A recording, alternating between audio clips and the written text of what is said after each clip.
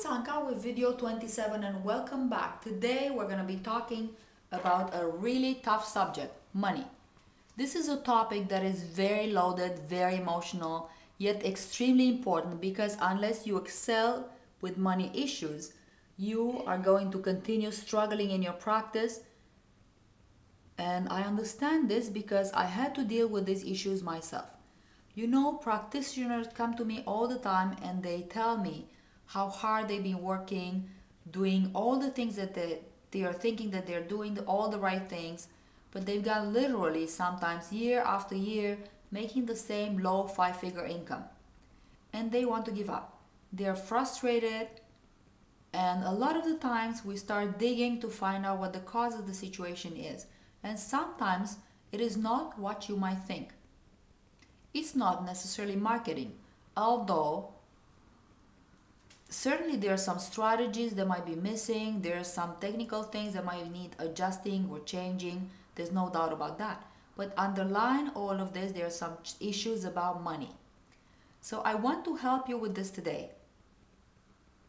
So I want you to help you with what I call a money clean sweep.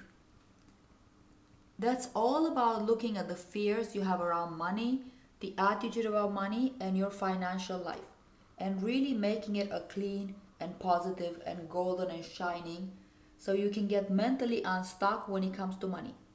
Money often drives a lot of what we do. Some people don't admit that. They'll tell you that they don't care about money, yet they always worry about not having enough. This keeps you stuck. It keeps you stuck in a place of feeling totally powerless instead of empowered. And when you start to release issues about money, it is incredible how other things in your life start to fall into place.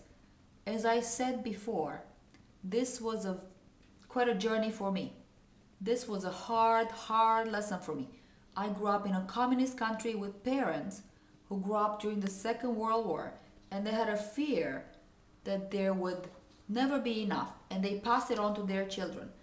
And so I can remember my dad saying things like, you can only spend $1 once, and a penny saved is a penny earned.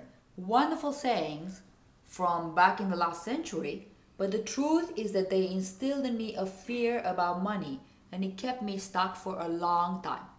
And when I realized, and I started to realize this issue, admit to it, acknowledge it, and work on my inner attitudes about money, incredible things started to happen. So what are some of the issues around money that you need to think about? I call them your money monsters. And there are the unspoken attitudes and beliefs and the ways of thinking that are keeping you stuck when it comes to money. And you see, I'm doing a longer video just on this because it is so important. So what are some of the examples that I'm talking about? Well, I've seen my clients who are buried in debt.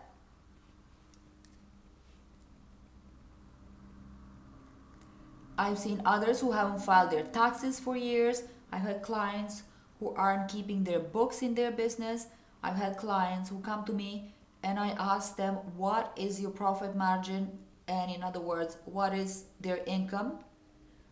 Their sales versus their expenses and what's left over.